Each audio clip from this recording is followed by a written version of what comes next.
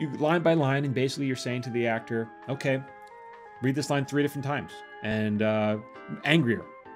This time with more passion. This time as if you're standing at the edge of a pier, where you have to yell at somebody on a boat, so it's far away. You kind of help them with that, and that's how you direct them. And it's very playful, and it's very nitpicky. It's very micromanaging. At least that's how I direct it. It's very micromanaging, where you're basically telling people, because I have a way I hear it in my head, and often they can come up with something better. In that's the case, we'll use that version. But we're trying to get something specific, and then I'm just trying to pull it out of them. You're listening to Screenwriters Need to Hear This with Michael Jamin.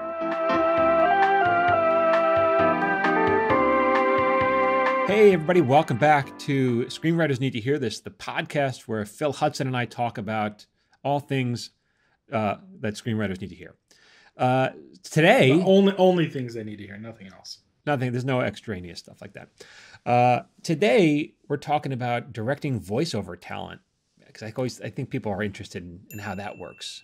Yeah, it's a completely different craft, right? Voiceover for animation versus directing for live versus live action. It's very. I think people are surprised to hear how it works. So we're going to go into that. So first thing, how it goes, and I'm sure it varies from show to show. On the couple of animated shows that I've done, this is kind of usually how it works. And I'm not talking about the regulars. I'm talking about like guest stars, people who come in for a scene or a couple of scenes or whatever.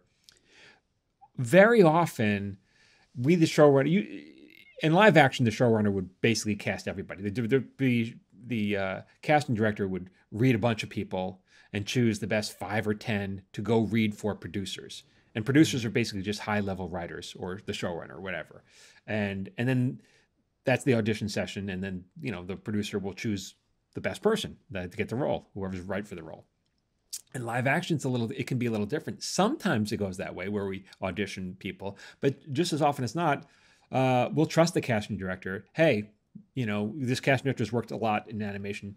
You cast the part. You know what it is. You read the script. You cast it, and then that person will show up to the first day to the record session, which is the recording booth that we rent out, and you'll meet the cast for that person for the first time. Oh, welcome to the show, and you talk to them for a bit. You say, okay, so what usually you tell them to come prepared to have like 3 different voices prepared for a role, and then they come and they go. I'll say, hey, what were you thinking? And they'll say, hey, I was thinking this or this, and you say, okay, I like the middle voice, but maybe lose. Can you make it a little more this or a little less that? And that process literally takes about a minute. There's not a lot of, it's fast, because these are professionals and we're not really honing it. We're just spending a minute or two just to work on it. Even when I remember we ran a show called Glenn Martin DDS, and I've worked with a guy named Phil Lamar. Phil he's a fantastically talented voiceover actor. He works all the time. You know him as the guy in Pulp Fiction, the guy who's in the back seat of the car who got his head blown off. Yeah. That was Phil. But he works all the time. He works all the time in animation because he's just an amazingly talented actor who can conjure up all these different voices from his lungs, from his chest, and they all sound different. He's got you could have 12 different, or several dozen different voices, and you'd be like, wait, this is all coming from the same person? None of them sound alike. And so I remember we brought him in to do a part for a character on Glenn Martin. The character's name was Erasmus, and Erasmus was this old grizzled guy who ran a convenience store on, if I remember this right, he ran a convenience store on at a camping ground, and this camping ground was, legend has it that there was a werewolf that haunted this camping ground, and Erasmus was this guy. Like everyone, is a fun little legend, but Erasmus believed in the werewolf.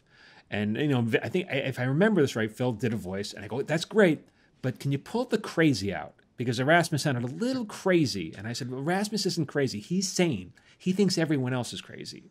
So he's confident. He's 100% certain that there's a werewolf out here. And the fact that no one else has seen it, or anyone's seen it, that's just a matter of time. And so, he got it. That's the kind of note you give. Just pull the crazy out, replace it with confidence. But the tone was Erasmus. It was that kind of thing. And so that's literally how long that process takes. Wow. Here's a quick note. Can you do it? And he's a pro. You could do it in half. And usually you work with, well, not usually, but often you'll work with voiceover actors who this is what they do. This is their craft, and they come, they go, and they can do it in a minute. And you never. Dave Herman is another one where I worked with him a bunch on Brickleberry and as well as King of the Hill, where he would he'd have several dozen voices, and none of them sounded like they came from him. They all sounded like they're pulled. There was like a magic trick they pulled out of air, and so you would record them, and you'd go. Basically, you put them in a room with the other actors. Like say there's 3 actors in a scene. Everyone's got a microphone, and this is how I would direct it. I would run it through. Okay, we're going to run the scene 2 or 3 times. Keep it open. And just so people can feed off the energy, I'd give a couple notes, but it's just to get a sense of the energy. And then I'd say, okay, you two sit down. We're going to take it line by line, or maybe two actors at the same time. It would depend. But you line by line, and basically you're saying to the actor, okay, read this line 3 different times, and angrier. This time with more passion. This time as if you're standing at the edge of a pier, where you have to yell at somebody on a boat, so it's far away. You kind of help them with that. And that's how you direct them. And it's very playful, and it's very nitpicky. It's very micromanagey. At least that's how I direct it. It's very micromanagey, where you're basically telling people, because I have a way I hear it in my head, and often they can come up with something better.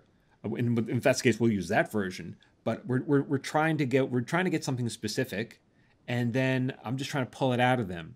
And I'm that's the directing process. And it's you go line by line, move on to the next one 3 or 4 times until you get it. And then you just keep, and sometimes I get right in their face and I yell at them because that's the kind of energy I wanted from them.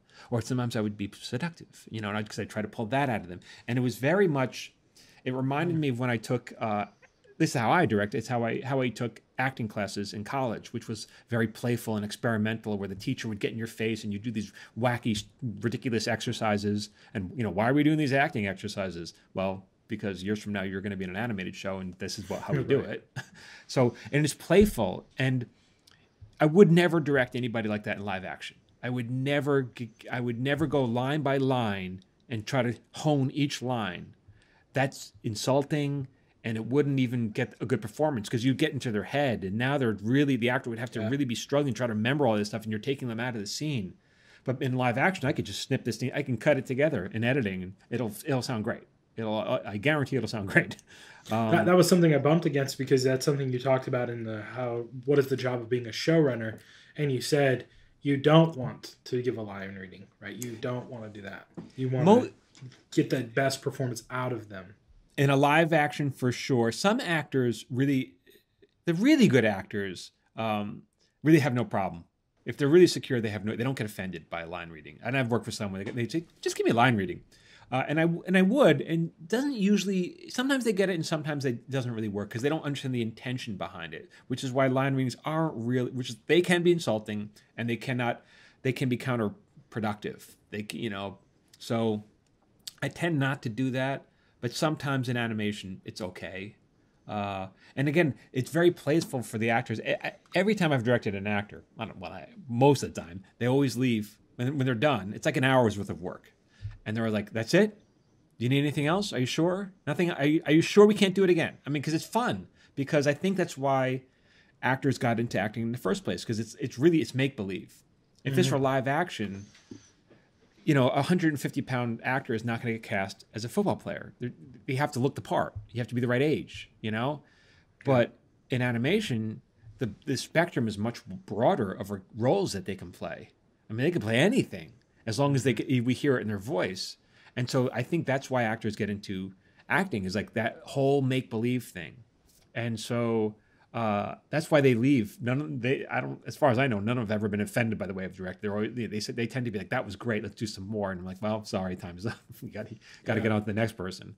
So it's very fun. It's very playful. It seems completely different than my experience in acting. I've done the very traditional thing. I have an agent. I've received auditions. I've gone into the casting director's office. I've done my thing. Maybe they give me a second to take. They give me a little bit of direction. I do it again. I've had the call back with the producer for Netflix shows where I sit down and I do it, and then I get more direction from the producer who happened to be the director of that episode, and they tell me this is the thing I'm looking for, and then I attempt to do that, and that's a very intense and very almost nerve-wracking experience, because you do not know whether you're going to get that job unless you get offered the job. Like, you don't know if you're getting a callback until you get the callback. Mm-hmm. And if you are, it's that night and you need to be in this place at this time. Or, now it's a lot of self-tape stuff that you do against a wall, and it's very hard because you're not feeding off of someone else's energy. And so it's very interesting to hear you say that you're literally leaving that directing choice up to the because it's low stakes, though, because first of all, the pay isn't, most of these people get paid scale, which is the minimum. And because, it's not great money for a full day's worth of work, but for an hour's worth of work, it's really good. You're talking $800,000-$900,000. It's for an hour's worth of work, who's not going to do that? And it's easy. You don't have to go to hair, makeup. You don't have to go for a wardrobe fitting. You can show up in your sweatpants. No one cares. No one knows, because it's only doing the audio. And so it's low stakes in terms of, how much you're getting paid. And if we have to recast, and occasionally you do, occasionally the actor just isn't right. They're not doing it. They can't get it.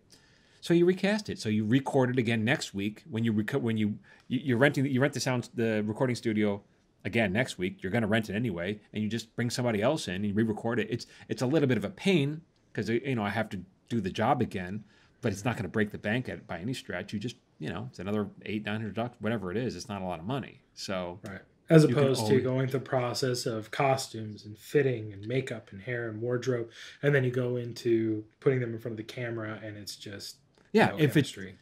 And then you have to reshoot the damn thing, and then you're talking about days of work. So this is just an hour worth of work, and it barely costs anything. So yeah, we would trust the casting director a lot, certainly a lot more. And even then, if an actor wasn't, if I couldn't pull the, like, I prided myself. I was like, I can pull the performance at anybody. But truthfully, I was working with great actors. I mean, I was always working with like really top actors. Mm-hmm. Sometimes you get somebody who you just couldn't pull the performance. They just couldn't do it. Maybe comedy wasn't their thing. And I would always, I'd record them. I'd give them the same notes that I was giving everybody else, so that I wasn't going to insult them, so that they wouldn't know that I was going to recast them. I was just, in other words, like, I could have just said, okay, leave. I don't want to finish recording. You're terrible. But instead, I'd go, once I realized that they weren't going to work out, I would still give them notes, and I would still put the time and effort into them so that they wouldn't be embarrassed in front of everybody. So I wouldn't crush their spirit, and they would have to go home with their tail between their legs. It's very kind of you. I don't think that's necessarily the case. I've had two experiences. One time, the first thing I did, I happened to know some casting directors in Santa Fe, and they said, hey, would you mind self-taping for this? And it was for a regional commercial. And I just had my friend there, and I just did it. And it was very playful and fun. And I got the gig, and I went up and I went to perform it. And I went through the day. I was kind of the main part of this commercial. And we got to this end where there's this scene where they wanted to do it. And I didn't realize at the time what was happening. And now, in retrospect, I 100% get what was happening. But I would do this shot, and they'd be like, oh, can you do a little bit more aggro? And this is the first time I'd ever heard the term aggro for aggressive. So right. I didn't get the direction. And so I would just do what I thought they were saying. And then they'd give me that same direction over again. And 4 or 5 times. And then another guy came in, and he tried to get it. He's like, more like what you did in the self-tape that we saw. And then finally, at a point, they're like, great, thank you so much. And that never aired. Yeah. Because I realized they paid me my $500, and then they recast me. Yeah. Because I couldn't get what they wanted. Yeah. And part of that was the folly of not being an actor and being asked to do something that was new to me. Part of it, I think, was the direction, to be fair. Like, I think they were telling me something. I didn't understand the word that you were using. Yeah. Right. Yeah. We probably should ask what acting meant, but I get that, right?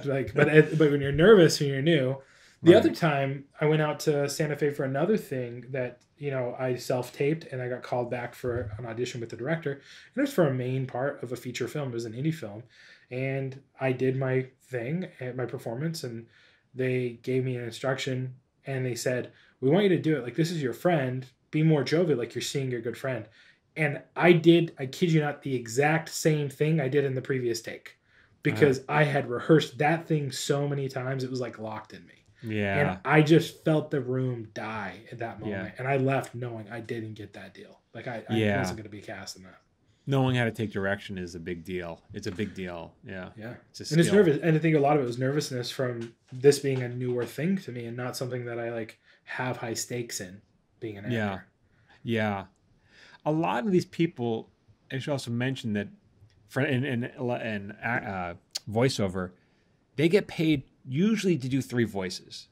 And then if you want them to do more, you got to pay them extra. That's interesting. Yeah. So, but by 3 voices, it could also be like, hey, you're going to play the crazy serial killer, and then you're also going to play waiter number 2. And waiter number 2 might only have a couple of lines or whatever.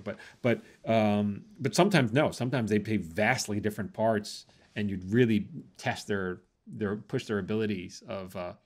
So that's why voiceover acting is a little different. And I mean, it's a great gig. It's a great gig. But yeah, you have to have those 2 different skill sets. You have to be able to, at least in comedy, be able to bring the funny or bring the real if it's drama. I guess there aren't too many drama animated shows, but bring the funny, and then you have to have the ability to make different voices. And some actors just can't do that. You know, I'm talking about real famous, amazingly talented actors that I work with. They just can't do the other voices. So you just don't make them do other voices. You bring in somebody else. Right. Right. You know. So here's a question on that. You and I've had conversations about this too. There's a certain type of actor that in general bothers me. Like I find them quite annoying. And there's a certain type of improv actor who is just doing nothing but silly voices all the time. Yeah, they're always on. Yeah. Yep. And it gets under my skin a little.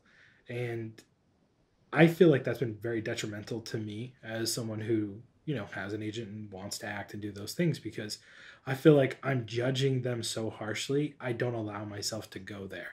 And it sounds like in the world of voice acting, you need to be able to be playful and funny and not care about the judgment of other people. Oh, that's for actors. Period. Actors, they put themselves on the line every day. They have to do some incredibly embarrassing things, and that's why you often see. Sometimes actors do things that we call in the writers' room. We would say eggy. That's eggy. Like a lot of times you'll see, you don't see it so much anymore, but you'll see like for promos for a show on a sitcom, you see the actors all dancing together in a group, and that's kind of eggy. It's like, why are you dancing? But actors do that because they don't have the inhibition. They've lost their inhibition. The shame. With God bless, because they need to. That you have to be a good actor. You have to have no inhibition. You have to lose it. But also gets them in situations where they shouldn't be doing things like dancing on, dancing on TV, looking like an idiot. But God bless them. That's what you have to do to be an actor. Hi guys, it's Michael Jamin. I wanted to take a break from talking and talk just a little bit more. I think a lot of you people are getting bad advice on the internet. Many of you want to break into the industry as writers or directors or actors, and some of you are paying for this advice on the internet. It's just bad. And as a working TV writer and showrunner, this burns my butt. So my goal is to flush a lot of this bad stuff out of your head and replace it with stuff that's actually going to help you. So I post daily tips on social media. Go follow me at Michael Jamin Writer. You can find me on Instagram, and Facebook, and TikTok. And let's be honest, if you don't have time, like just 2 minutes a day towards improving your craft, it's not going to happen. So go make it happen for you at Michael Jamin Writer. Okay, now back to my previous rant. You might get this too, because I know you're a polyglot. You speak multiple languages, right? English, Italian, Spanish. Yeah. You speak any other languages? That's enough. But I'd like to learn more. Yeah, as would I. And I speak Spanish fluently and English, and I'd love to learn Portuguese and some of the others. And Italian's on my list of things to do as well. And that was something that I talk to people about. They're like, oh, I know words, but I can't speak. And it's like, well, you have to get rid of, and I struggle with this because there's this word in Spanish called vergüenza. Right? Which is almost like shame, right? Yeah. I have the shame that comes from speaking. I'm embarrassed of the judgment of other people for speaking this language that I know is not going to be good. And I just tell them, like, hay que quitar la vergüenza. You have to get rid of your shame because these people are just happy that you're practicing their language. They're excited by it. They do not care. They want to help you. And it's really, this talent of both, I would say, directing and being a voice actor. There really are, it's a language skill. You have to get rid of that shame in order to be able to do that skill. Yeah. If you Yeah, if you're feeling like you're going to be judged, yeah, if that's then that's not the job for you, or you have to somehow get rid of that fear of being judged. You have to be free, man. That's why they make you do these crazy, ridiculous exercises in acting class to walk around like a duck or whatever. It's to get rid of the shame, you know. Yeah. So that there's a reason why they do these exercises, you know, to bring Yeah. out the best, you know. Yeah. Yeah, one of the things you have written here is that this is why writers should study acting, actors Yes. should study writing, and directors should study both. Mm-hmm. And when I first moved to LA, I was fortunate enough to go to acting classes with our mutual friend Jill Sholin. Right? Yeah, she's great. She's incredible. Look her up on IMDb, watch some of her stuff. She's incredibly talented, and that was a very eye-opening experience for me as a person, just to get really used to feeling things I didn't want to feel. Like Yeah. we've talked about in other podcasts, negative feelings, anger, frustration, a lot of things I'd been suppressing for a long time in my life. And there was a piece of advice you gave me. I remember you did a comedy workshop, and I had to play like a white supremacist, Yeah. which was really fun for me to do as a bald white man with a red beard. Yeah. But afterwards, I remember you sent me a note and you just said, it's a good thing you're taking acting classes. It will just make you a better writer. Mm-hmm. I was wondering if you could speak to that. Well, yeah, I mean, it's acting and writing are the same thing. They're just two sides of the same coin. They really are. And my daughter Lola's taking acting classes now, and she comes back. We talk about it, and she uses different words, but synonyms. Like her acting teacher will teach you, intention. What is your intention? Mm-hmm. And then I say, well, what is your goal? It's the same thing. They're synonyms, but and it's funny how much overlap there is between the two crafts, because it's really the same thing. It's really like, and so when I'm writing the scene, I act it out. And when you're acting a scene, if you understand the writing process, like Jill, who we just mentioned, she came over a few weeks ago because she's working on a play that she's writing herself. And we were talking about it, and I was kind of helping her out. And then I told her, because she's not a writer, she's an excellent actor, but she's never really hasn't done much writing. And so I kind of told her how I would approach the piece as a writer. And I go, this is what writers do. And after we had this long conversation for about an hour, and Jill worked all the time in the 80s. I'm talking about big movies. She was the star of lots of big movies. Side of buses, right? Like buses with her face on them. Yeah. Worked all the time. And she said, if I'd known this then, if I'd known if I understood what writing was back then, she would have booked even more jobs. And then she booked a lot of jobs. And she would have booked even more, because now you're looking at the material through the lens of the writer. And if you can give the writer what the writer wants, you're going to get the role. Mm-hmm. If you understand what they want, you'll get the role. So, or you'll have a better chance of getting it, at least. So, yeah, it's all the same thing. And I've taken acting classes, and I'm not a great actor, but I understand it at least. And I've studied improv, same thing. Done stand-up. Anything that lowers the inhibition, that gets you just to be more comfortable. And then another thing is, when you're talking to actors, when you're directing them, like I know writers who are not good directors, and they have no business talking to actors. They just have no business, because you could see the look of confusion on the actor's face. They don't know how to communicate. They're inadvertently insulting them by saying things, and they're just not getting a good performance out of them. But it's because they don't know that language yet. So if you can speak their language, you'll get a better performance out of them. Yeah, absolutely. You also, by the way, go ahead. But by the way, so I became a director only because I was the showrunner, only because I was the head writer. So head writer directs the actors, and so it's never really my intention to be a director. But I think I'm a decent director because I'm a good writer. So, like, if you want to be a director, study writing, study acting. Yeah, it's great. I think it's incredible feedback, especially as a director, right? Because you have to take the words off the page, understand the intention of the writer, and then do that job. And as an actor, you need to be able to, if you're going to direct actors, that's the job, right? And I was told early on in film school, there's two types of directors. There are people who are camera people, and then there are actor people. And really, camera people, they're really more cinematographers, right? They care a lot more about the picture, whereas the director really is caring more about the story, because that's what the actor is doing. They're bringing out the story. It's funny that you learned that, because I did a post a few days ago, I think, on TikTok or Instagram. I post there every day, by the way, if you want to hear my tips, at Michael Jamin Writer. But I did a post saying that there's two different kinds of directors, and you know, camera directors and acting directors, and it's unusual to find someone who's equally good at both skills. But I did, and that was just my observation. I didn't realize that other people had say that as well. So yeah, I think I was fortuitous enough to have indie directors teaching some of the classes at my film school, right? So they were one of those two people, and they kind of taught from the perspective. I think my directing teacher taught me that, and he was a classically trained actor, and then went to film school, and so he was like, you know, this is what I've seen, and both matter, both are important, but the acting is more important because the cinematography is just meant to heighten or better tell the story that's happening with the actor.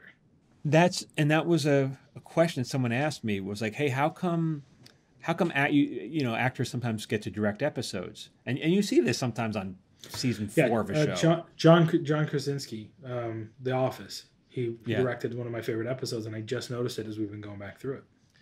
And it doesn't usually happen until the show's a hit, at which point they either negotiate for it or they ask for it. Hey, I'd like to direct, and people think, well, you know, what do they know? Well, the actor may not. First of all, they've been on set all this time, so they should have been paying attention to how other directors work. So that's they should have learned a lot, but also, a trained actor should know how to speak to other actors. So they should have a huge advantage, at least in that acting skill. They should definitely know that part of the equation. And if they don't know the camera work, then they rely on the DP, the director of photography, to help them.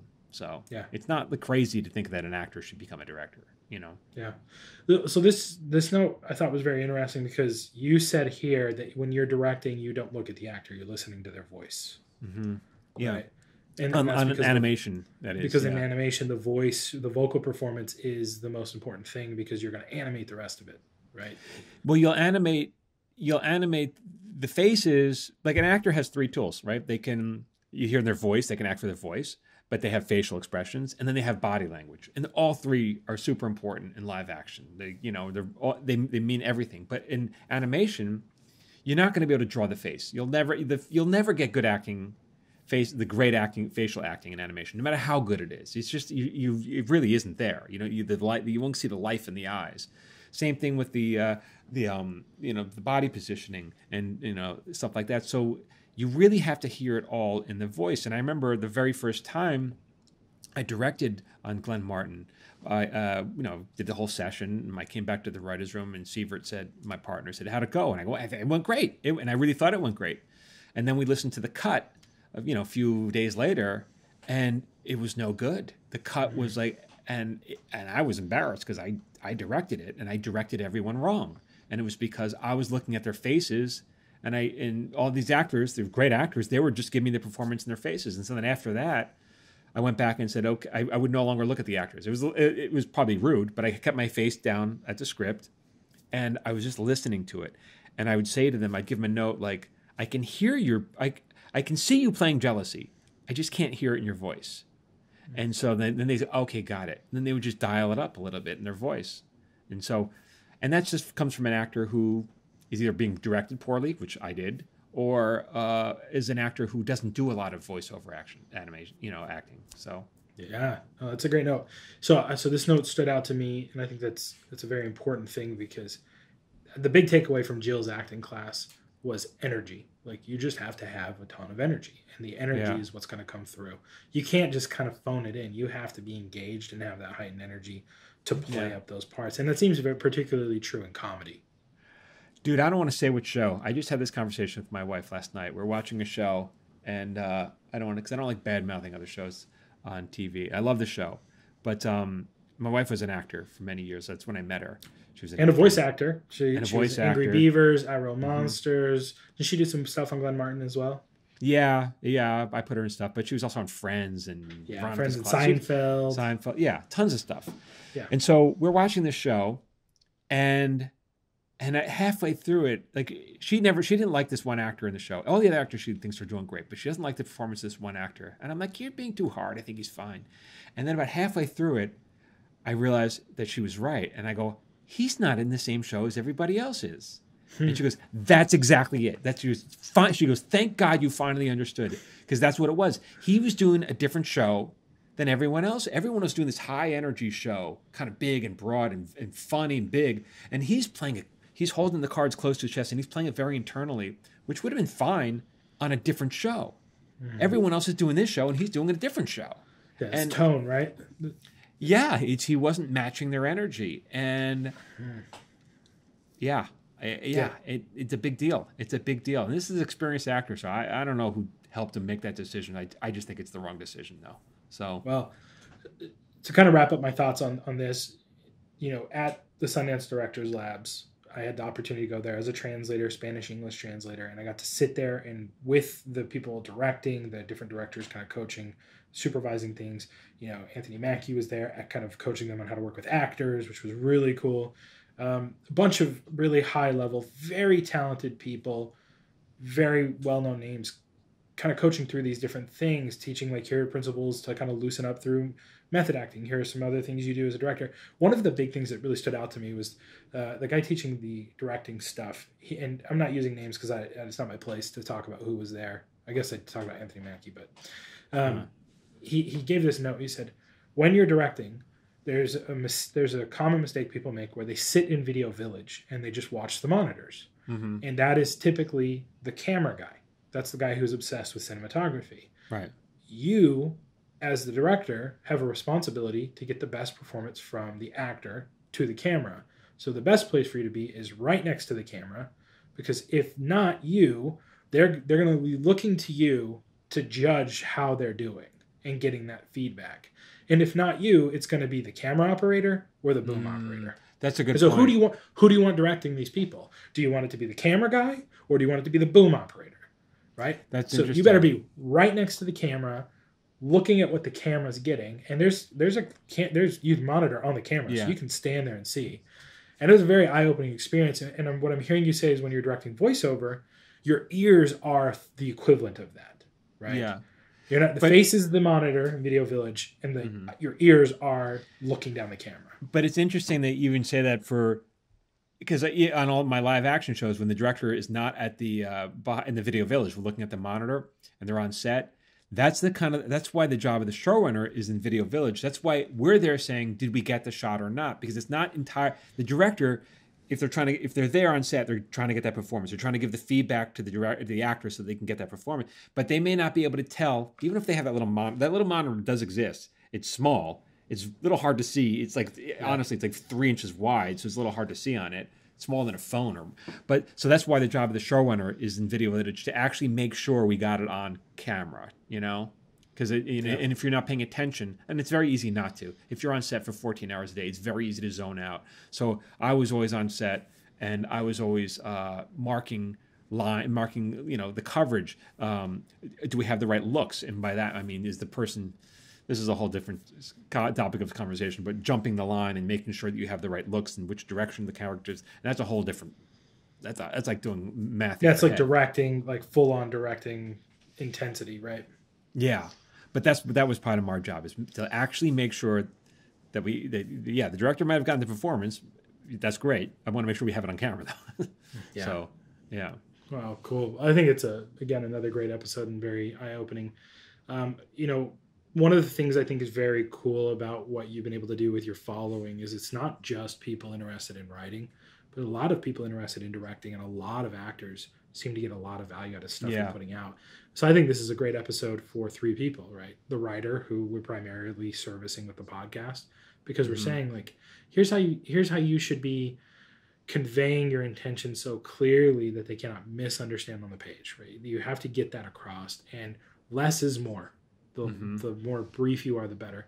The other side of this are the actors, who can get a better understanding of what someone in a hiring position and a directing position is actually looking for, because it's kind of ethereal. It's a lot of in the moment feeling and playing off of someone else, but you're not doing that in a line reading inside of, or not a line reading, but like an individual session in animation.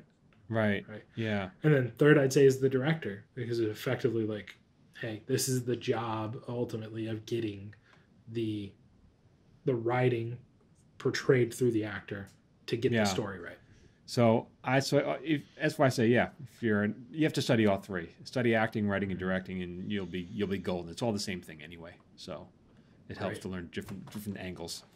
Cool. But okay. Well, on that note, I would say we do service those 3 different groups on the watch list, which you've heard us talk about. And if you were new to the podcast, the watch list is a weekly email that's sent out.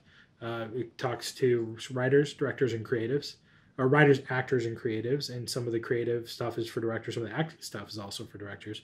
And so I recommend everyone go sign up for that. It's just goes out once a week. We don't share it with anyone else. Your information is secure in one feed. We're not spamming you with anything else.